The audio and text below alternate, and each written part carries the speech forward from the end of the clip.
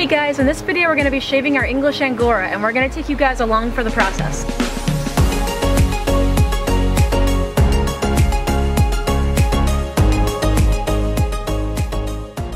So for this video we don't really need that many tools. All we have is an electric shaver. You can see right there, we got this one on Amazon for $25, so pretty simple. And then we have some snips here, just some sharp scissors, any type of scissor will do, that we can use to cut out her mats. And that's all we need. We have her on a little table here so that she won't run away from us. So now we're gonna get to it.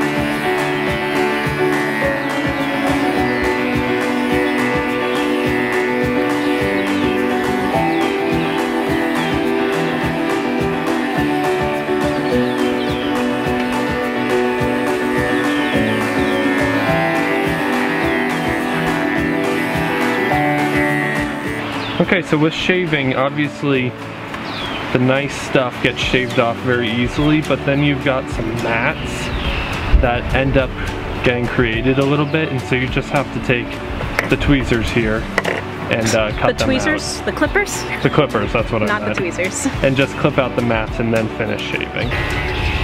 So as you guys can see, we just shaved the top of her.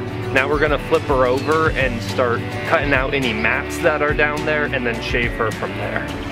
And also another thing to remember, we're doing this for her well-being so that she's not hot, because right now we always go down in the basement and find her panting and laying out and just seeming really hot.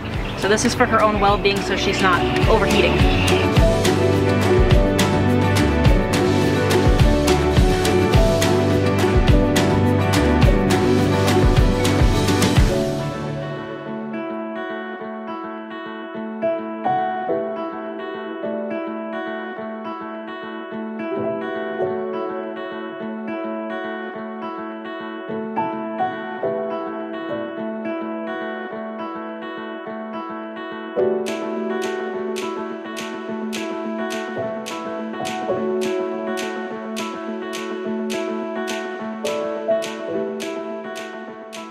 45 minutes later here, she's all shaved up.